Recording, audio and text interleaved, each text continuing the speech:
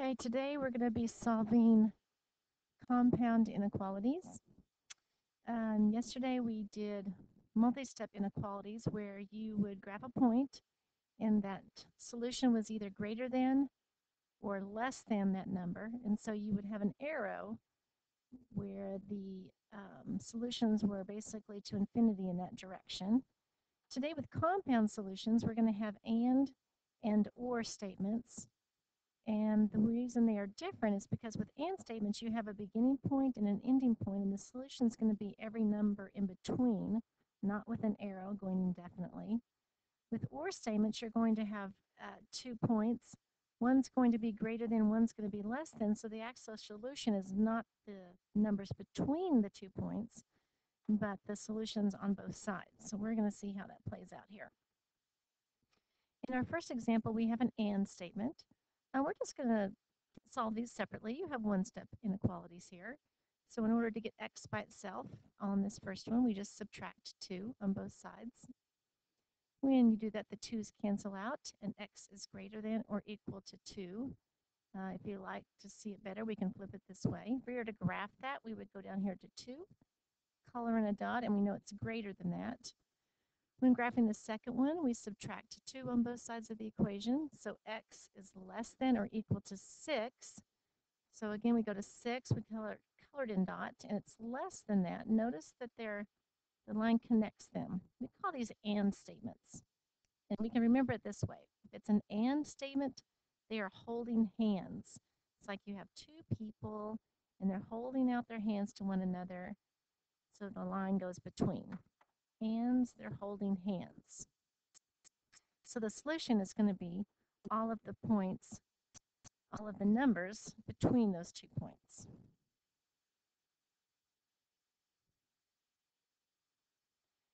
In this one, it's also an and statement, but instead of using the word and, they write it with 2 inequality signs.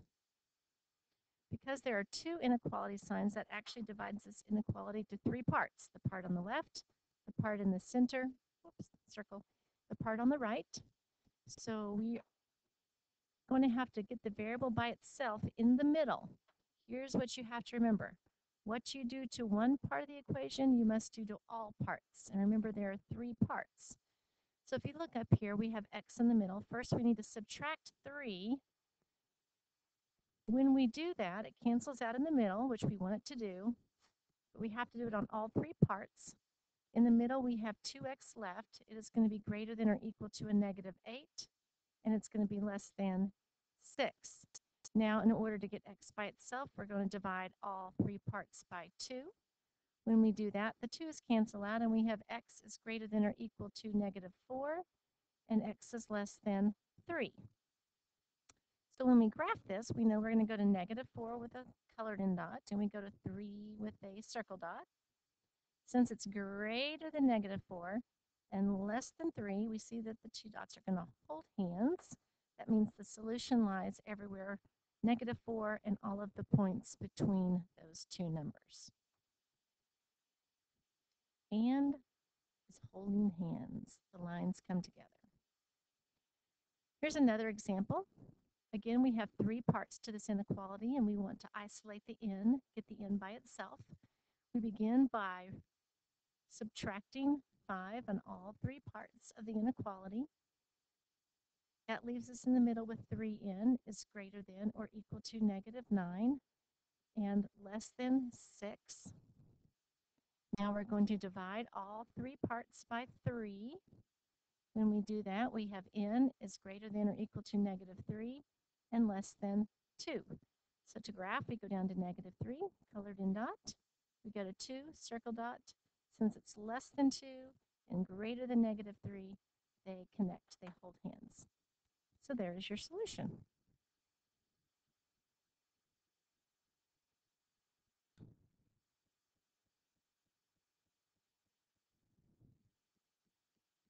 In our next example, we have the first or statement.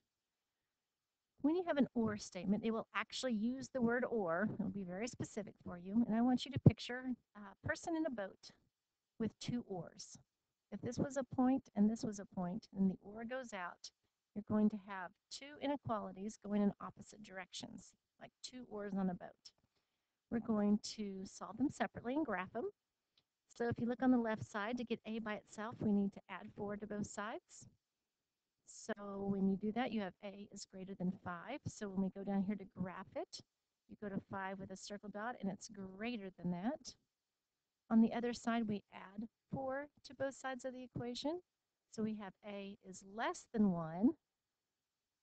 So we go to one circle dot, but it's less than that. You can see here the two oars. You can imagine a person on a boat with two oars, and they're oaring. The solution is everything on both sides, not in the center. So 2 is not a solution, 3 is not a solution, 4 is not a solution, or any of the decimals or fractions that go with those. But it's everything greater than 5 and less than 1. So it will graph in opposite directions like that. On this example, again, we have an OR statement. Simple one-step equations. We're going to divide both sides by 2 here. We have x is less than or equal to 3. So if we were to graph that, x is less than or equal to 3, we go to 3 with a circled in dot and go less than. On the other one, we divide both sides by 3, and we see that x is greater than 4. So we go to 4, circle dot, going to the right. So there's a very narrow margin of numbers right here that is not the solution, just in between 3 and 4, but 3 could be a solution. It's important to be able to look at an inequality and be able to write the equation. First thing you do is decide, is it an and or statement? Well, this is our ors, so this is an or statement, so we're going to start by putting or. Then you just look at this and write an inequality for that. We're just going to start with x. Well, what about this number? It's less than, because the arrow is going to the left, not equal to -6. On the right side, we have x is greater than or equal to, because we have a colored in dot, 0. Very simple to graph.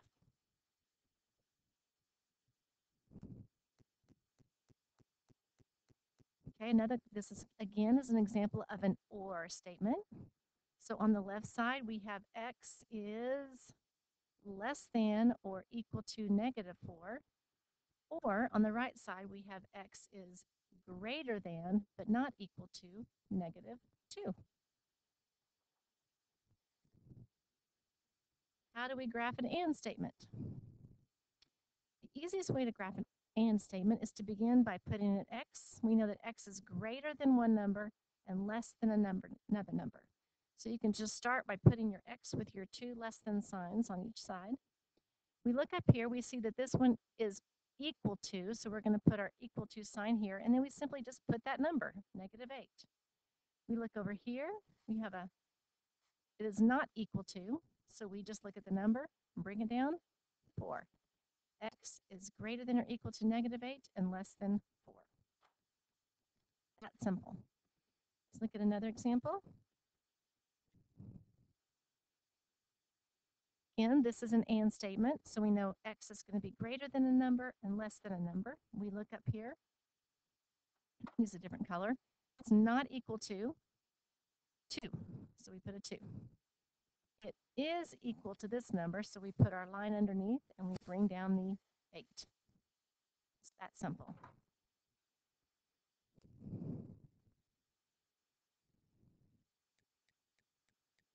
Here is the first example on your work page today. Make sure that you solve and you find the graph that matches it and put the letter beside the answer. That concludes the lesson. Good luck.